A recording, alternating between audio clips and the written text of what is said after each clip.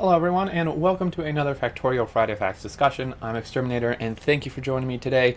This is an awesome one, number 393, putting things on top of other things. We have two amazing new features coming. Well, they are both really good. One of them is like super new, one is kind of just an upgraded thing. So we are getting basically item stacking, and then we're also getting another level of transport belt. Which is honestly the belt it was expecting something maybe, but I was honestly never expecting them to do item stacking like in the actual game. You know, we can do it with mods, but this is super cool. So let's just get right into it. This is written by V. Now I'm not going to actually do a lot of summarization because it's fairly short, and V always writes really funny Friday facts. So I'm just going to read it. So he starts off by saying, I have an irresistible urge to tell you a little story. I'm sure you come here for stories, right? A story. Once upon a time in a land where smoke, pollution, and genocide is the norm. So there is actual admittance and confirmation that we basically are just here committing genocide on this Factorio novice planet. There were these developers. They added various methods of logistics to their game, and the various methods were not always in harmony. In the community, camps were created, and on occasion arguments were raised. Eventually, even these developers added their perspective, which could only be equal to fuel the fire. Torches and pitchforks are picked up. There were ideas how to calm a dispute, but not much came of it except 96 forum pages of arguments along with splitter output filters and priorities. But some ideas are harder to kill than others, and one Friday a developer dug too deep. For the lulz and Discord reactions, he thought to himself in the heat of Friday Fact discussion, and charged his steed forward. Madness followed. And we can see a example here, which is pretty awesome. When I woke up this morning and saw this, I was like kind of freaking out because I truly never expected them to do item stacking in the base game, you know, without a mod, basically. So this is all Boss Kid's fault, basically. Heresy time it was. Boss Kid going 8 beyond the point of no return. This was the gift posted to the Discord with the first experimental changes. So thank you, Boss Kid, for forcing this upon all the other devs. But basically, justice was served as in response, I gave this noble went mad knight reasons why his heresy can't stand. Reasons already discussed repeatedly in the past, though I've also shared my affection for this kind of sin, as I too have dreamt about it many times. The horror went through our internal random channel, and Kovarex the Mighty responded with curiosity and interest as well. Basically, how it usually goes, reiterating reasons why it can't be done gets you to think how to do it again, and I have indeed found a way we hadn't considered before. So they do give a link here to a very old Friday Facts 225, probably going into some reasons why like it couldn't be done or they didn't want to do it, but some things have changed. So the holy grail here, the solution they came up with, is a new inserter, the bulk inserter. So you can see it just looks different. It has two fingers basically on either side. It looks wider too, maybe. It's kind of hard to tell because you never like get a super close up of the inserters, but I'm pretty sure the other ones don't have the double like fingers here. So it's interesting because it's not actually done with a machine, it's done with an inserter, which does actually kind of make sense to me in a way. You know, the machine and inserters have pros and cons each, but if this is the way they found best to do it, I'm totally for this. And there's some other kind of good implications that come with this as well. So the bulk inserter, it's the only way to load belts with stacked items. A new key detail that makes it work is that the bulk inserter only ever starts swinging when its hand is full. So I think part of the problem they probably had in the past was having stacks that had different amounts of items in them and stuff, but this is just going to be the same every single time, basically. So the bulk inserter can hold X amount of items, and it's only ever going to put a stack on when it has basically a full hand worth of stuff. So you're not going to be getting like stacks of 3, stacks of 10, stacks of 15 of all the same item. It's just like gonna wait until it fills up, so it's the same amount every time, which really helps with consistency and like errors and stuff, I would imagine. So yeah, basically, if he just says it, guarantees it will only ever put full stacks of items on belts. Suddenly, all the pieces fall into place. Inserters can only put items into empty spots on belts and not putting onto existing stacks. So again, it's not gonna like stack on items moving by and create stacks that are already on the belt.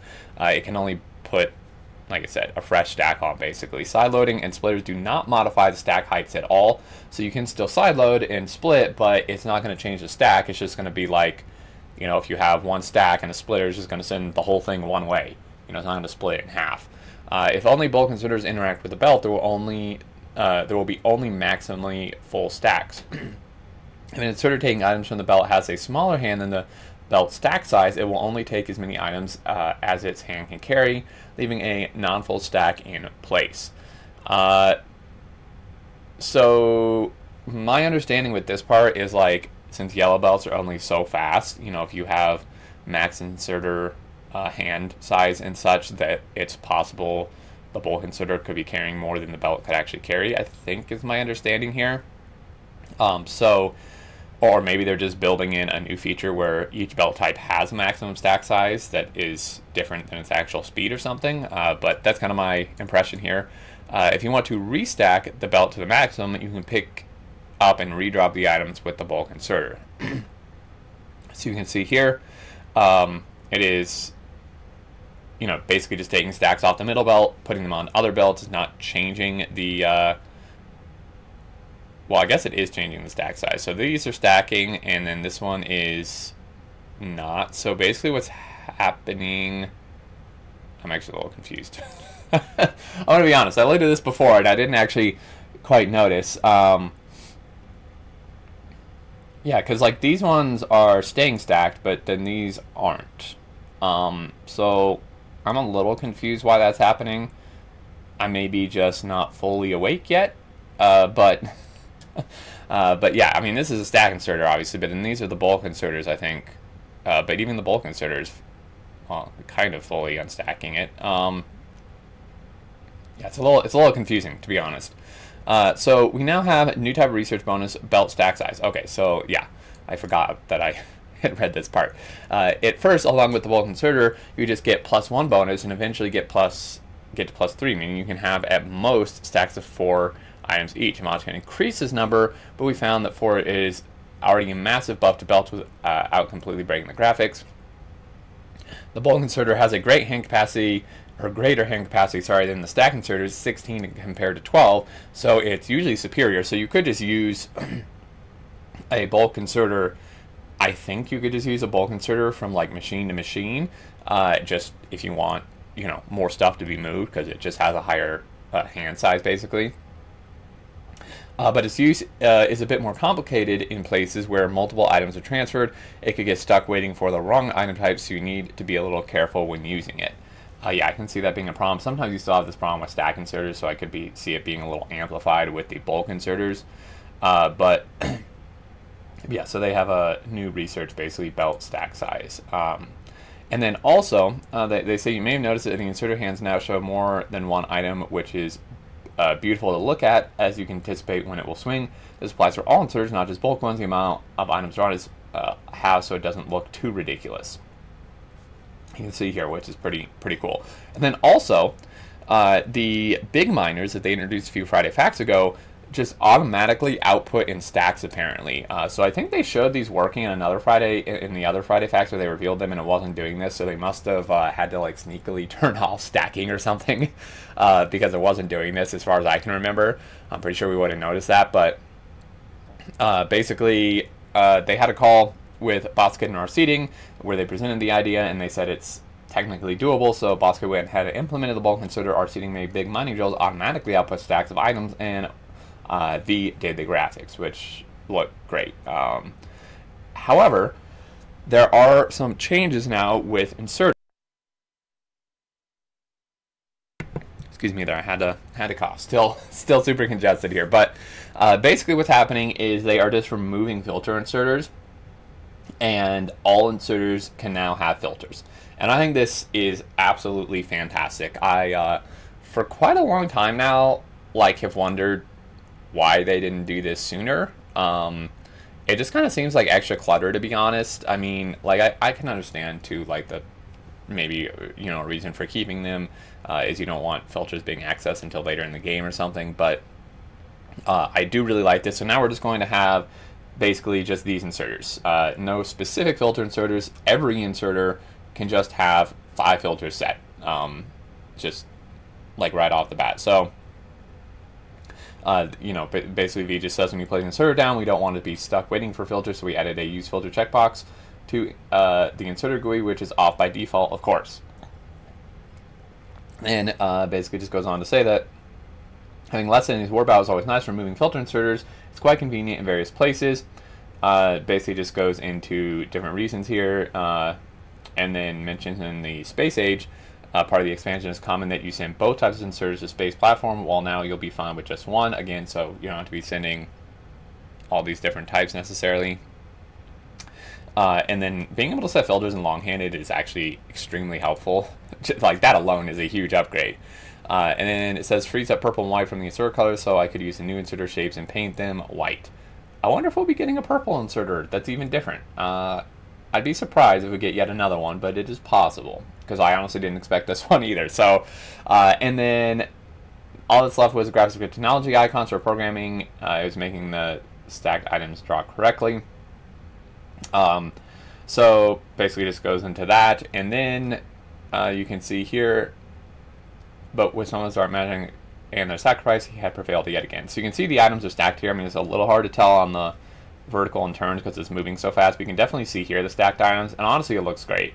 Like, this doesn't look super janky or anything, it just looks super cool. I really like this. And then faster tier belt. So this one is really awesome too. They say that when they started working on Space Age, one of the obvious things to add was a new faster belt tier. Basically the main reason that they never did this was that it just looks way too quick, and when the belt movement becomes too quick, and you'll experience this if you use like additional belt mods, it can almost look like it's standing still or moving backwards. I've noticed this when I've like spotlighted some belt mods and stuff. It just looks like a little weird, honestly. But V just goes on to say the graphics are, you know, it's more than just a simple recolor. When empty, these new belts also have double the arrow spacing compared to Express or Fast Transport belts, and there are little touches like hints of dark arrows which help see the belt move quickly. So yeah, this one is it's pretty fast. Like, it's a little hard. Like for me, it makes me a little bit dizzy when it's empty. I'm sure when there's stuff on, it'll be fine.